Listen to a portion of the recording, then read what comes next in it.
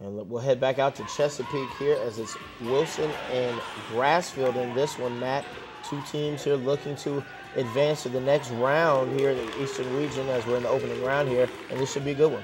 No question about it. Wilson getting great efforts from senior guard Kalila Ali, also Manasia Finney-Smith, the junior, and Wilson right there striking from deep and inside as Lady Presidents here trying to beat a Grassfield team that made it to the Southeastern District Tournament Championship, losing to Kings Fork in the final. You see that jump shot is in for Derica Sims of the Lady Grizzlies.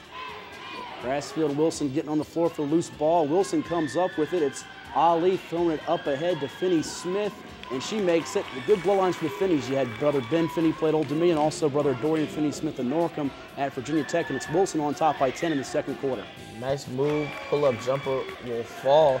Finney with that jump shot, and it will be Wilson again knocking down the jump shot, and right now the team in black heating up here on the offensive end.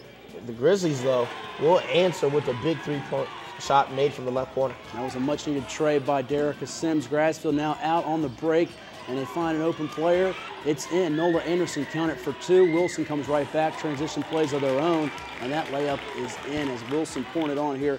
Ataja Watson, the freshman guard. It's a four-point game, though, as Grassfield's defense starting to get some steals there. You see that one there made by Nola Anderson. Courtney Williams throws it up ahead, and the short jumper is in for Taji Pledger. Yeah, great hustle play coming out of the pressure. This time, Wilson will break the press and knock down the elbow jumper.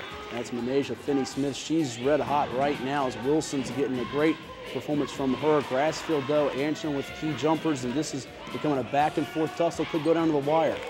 And a big shot made from the outside as Wilson here finally able to hit from the outside, but the Grassfield Grizzlies not going anywhere quickly, Matt, knocking down jumpers here in both teams right now, just exchanging blows here as a title fight, but you see the defense here may be the difference, able to get a steal and a transition lay-in.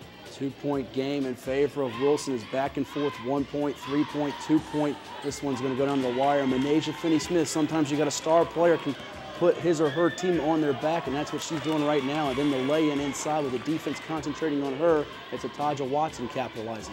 Grizzlies, though, will dribble drive through two defenders. The lane will fall, but the Presidents come right back and score again, and this one will go down to the wire as both teams offensively just in a groove. It's just going to see who makes the play on the defensive end. Derica Sims with a nice shot inside for Grassfield. Finney-Smith going baseline for Wilson, and the Lady Presidents stay in the lead, and it's 63-59 in favor of Wilson. 34 points for Manasia Finney-Smith. For Grassfield in the loss, Nola Anderson had 18. Derica Sims chips in 15. Our Eastern Region girls notebook, Matt, Lake Taylor taking on Princess Anne for the 6th time in a row in the Eastern Region tournament in the semifinals. One will go to state, so one season will be over. Finney-Smith with those 34 points against Grassfield in a win. And Jada Lucky, 9 3-pointers versus Western Branch, a very impressive performance for her. Don't forget, we are your exclusive home for the Eastern Region tournament at the Norfolk Scope, the championship games. You can catch them right here. And more details, go to cox11.com. We've got more highlights. Don't go anywhere. You're watching the Cox 11 Sports Report.